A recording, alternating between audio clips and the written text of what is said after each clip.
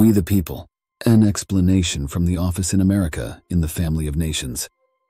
We come before you in the Family of Nations of the United Nations in our official capacity as the citizens of the United States of America in the Family of Nations, serving this legal notice to inform you and the Family of Nations in the United Nations that the General Government of the Republic, United States of America, has resurrected on the first day of January 2004. Although the current de facto Anglo-Saxon European Administrative U.S. Government, 28 U.S.C. Section 3215, is mirroring the general government, they remain subjects of the government de jure, which they no longer represent the interest of the true nationals, Aboriginal Indigenous people in the general national government of the Republic United States of America, i.e. colored Black, Negro, Afro-Americans, African-Americans, Hispanics, Latinos, Indians, and Asian Americans, i.e. misnomers, hereinafter referred to as Moorish nationals, of whom are the true Aboriginal landowners of the Republic United States of America. Nevertheless, we have listed our demands below, and for the sake of clarification, it warrants us to submit this in-depth historical fact surrounding the Aboriginal Indigenous Moorish national landowners, which is listed below, sequential. Respectfully, we also severed this legal notice upon the heads of states within the United Nations, hoping to bring forth love, peace, happiness, and unity among the family of nations in the United Nations. Most importantly, we would like to express our deepest apology to each member within the family of nations, relatives, for our long overdue arrival. However, considering the historical fraud deeply rooted, embedded and hidden in codes including the miseducation of our people regarding self, we seek your indulgence for this lengthy correspondence. Without further ado, we shall proceed with our historical journey of truth. That is, after defining de jure versus de facto, government de facto versus government de jure. Government de facto, a government of fact, a government actually exercising power and control, as opposed to the true and lawful government, a government not established according to the Constitution of the nation, or not lawfully entitled to recognition of supremacy, but which has nevertheless supplanted or displaced the government de jure, a government deemed unlawful, or deemed wrongful or unjust, which nevertheless receives presently habitual obedience from the bulk of the community. C.E.G. Black's Law Dictionary, 6th edition.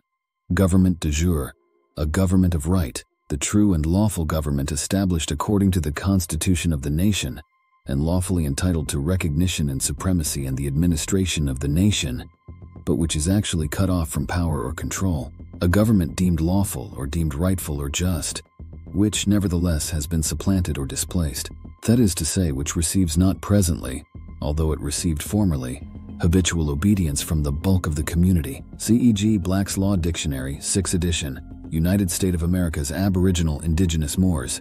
We're in the de jure preamble General National Government of the United States of America in the Family of Nations and resurrected restored preamble.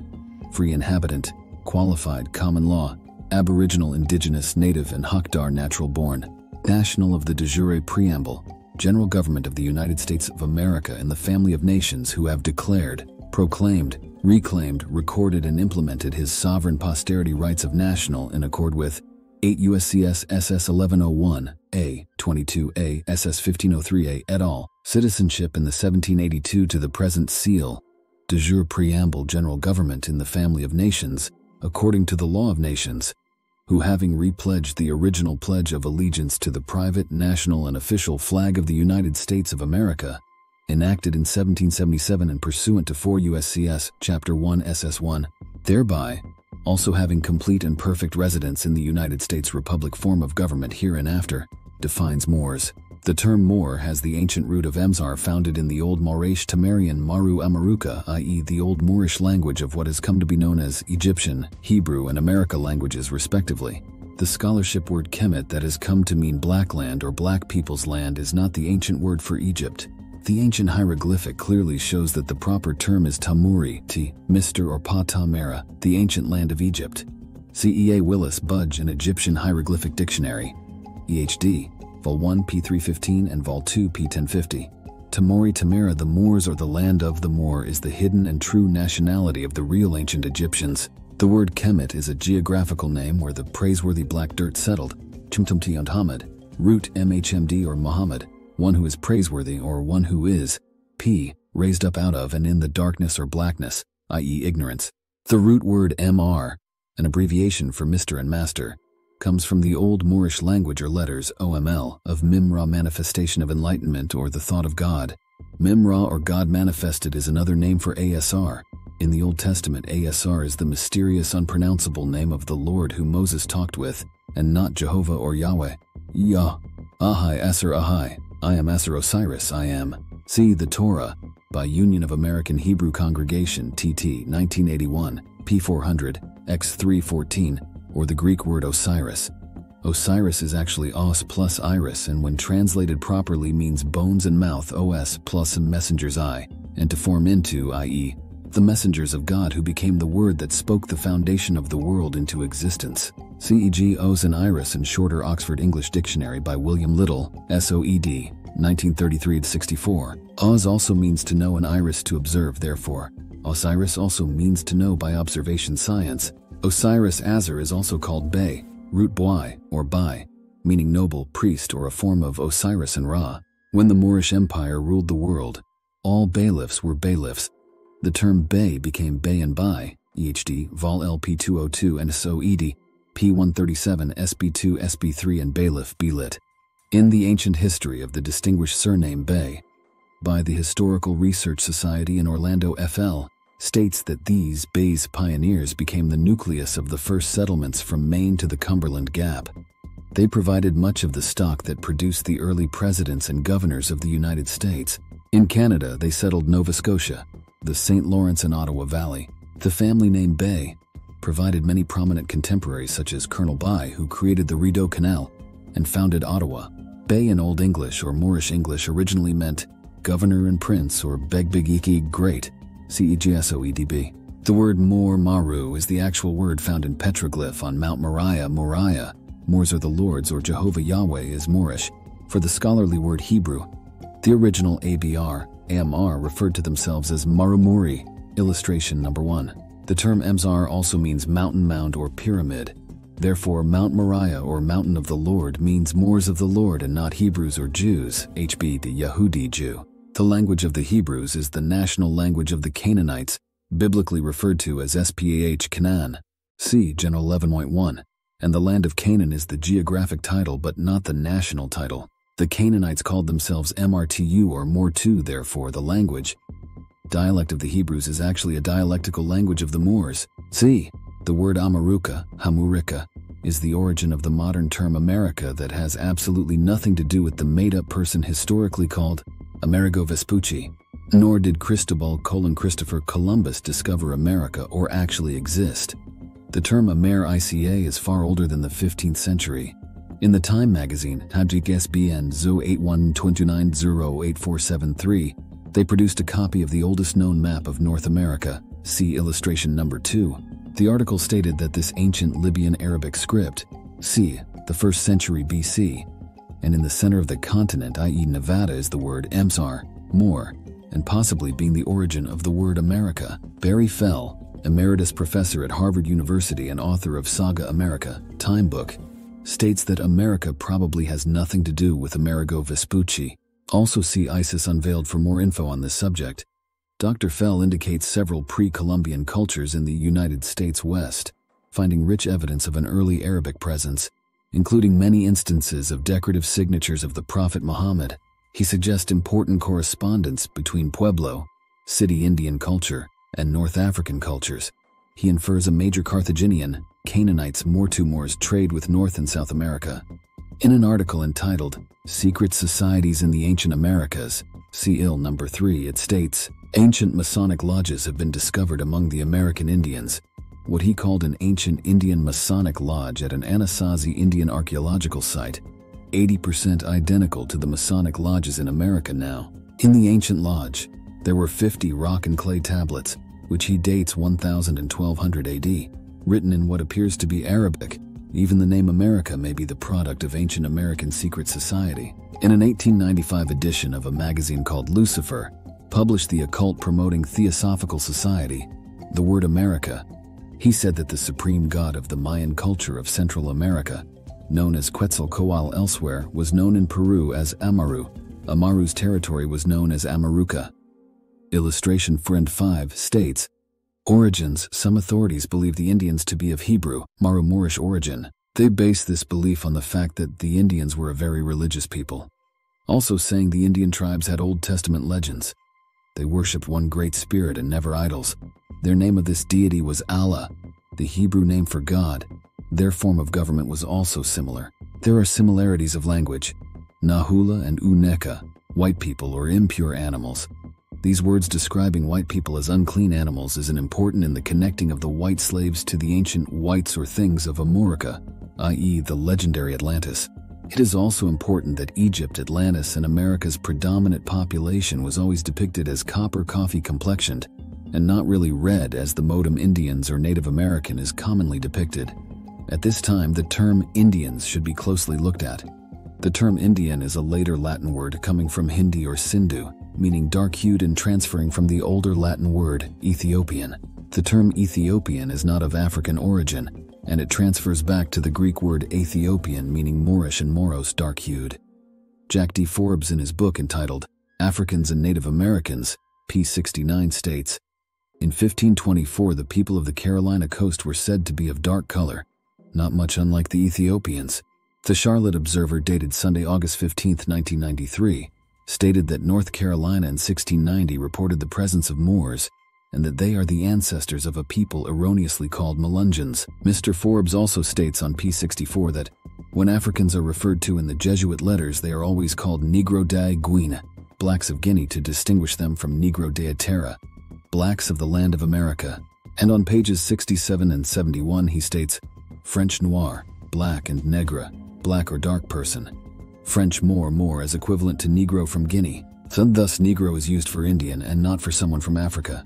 In any case, it is clear that many Iberians and Italians, whether in Europe or America, were comfortable using Negro, Negri, etc. for American. See e.g. ill. Number 6. The copper coffee complexion Negro de Terra are classified in Black's Law Dictionary 4th and 6th edition as femme couleur libre, meaning free, libre, colored nation, femme, or people. Black's Law 6th edition p. 618, femme couleur libre up to the time of the Civil War. This term applied to all persons not of the white race, including Indians. Again, the word Indian originally did not mean Native American or American the way it is used today. However, it did mean Ethiopians, Negro de Terra, native of America, and Moors. See e.g. Indy Cassell's New Latin Dictionary, CLD by D.P. Simpson, 1960, p. 299.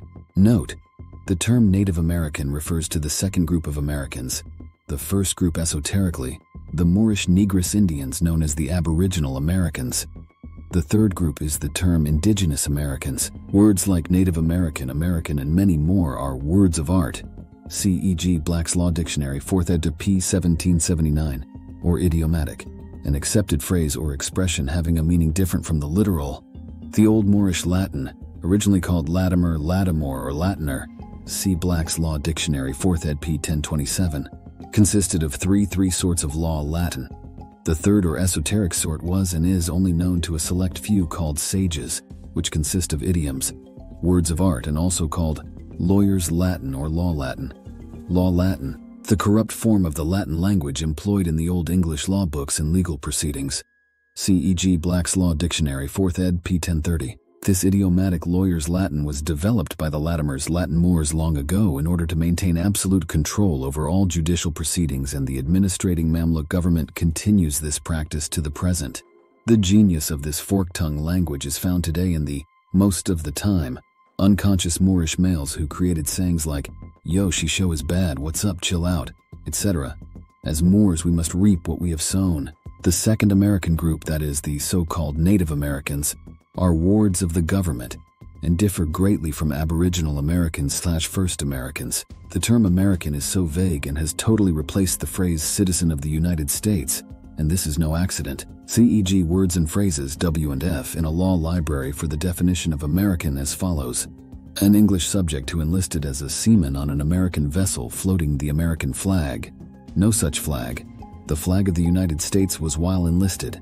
An American under the protection and subject to the laws of the United States equally with a native-born, not natural-born seaman.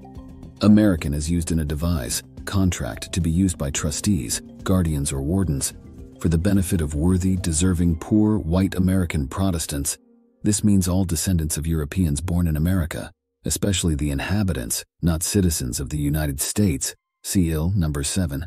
Every so-called civilized nation has a patron saint. Does the members of the family of nations of the United Nations know the patron saint of the United States? Have you ever asked if there is a patron saint and what is his name?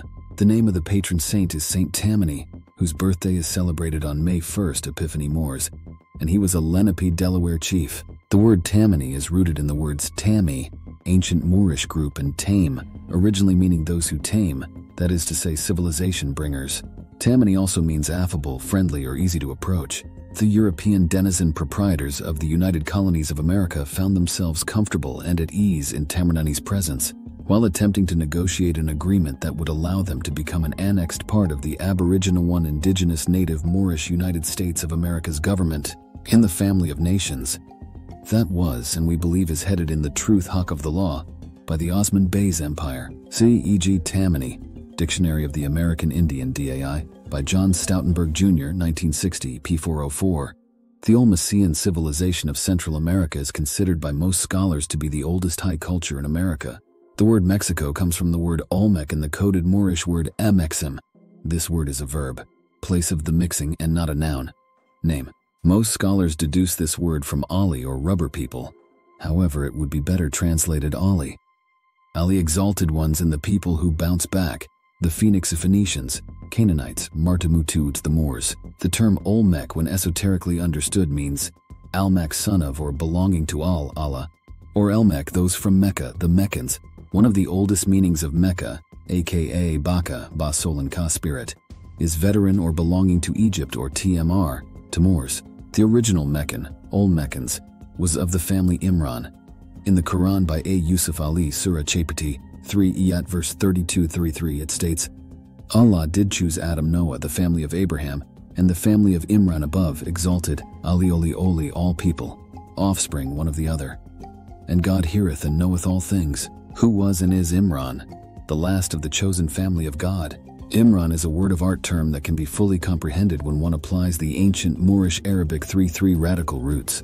In a concordance of the Quran, COQ, by Hannah E. Cassis, p. 266 and 267, the idiom term Imran becomes Embarmor. The Ind is silent and the letter N is a terminal plural that becomes the modern S, therefore, being silent in Mernjitars, Moors.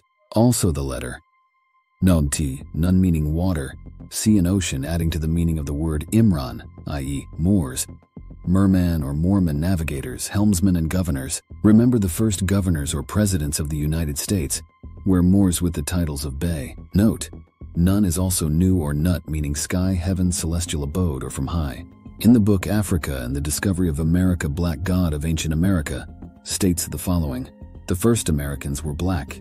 The scholarly Latin author C.C. Mark explains the strong probability that black people were the first people in America, out of which later came the red American race, the second people. The Native Americans also referred to the Lenni Lenape and Anasazi as the old ones or old enemies. It is likely that we repeat that long ago the youthful America was also a Negro continent, and that the Otomies, Ottoman of Mexico, are the remains of the aboriginal Negro race out of which developed later what is known as the Red or American race.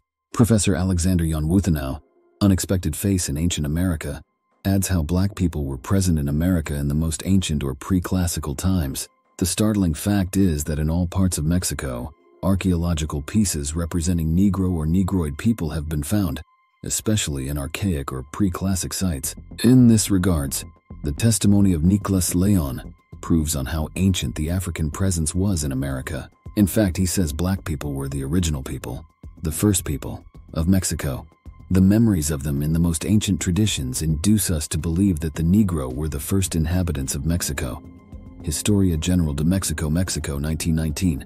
Colonel A. Bragheim says that he saw in a collection in Ecuador a statuette of a Negro that is at least 20,000 years old.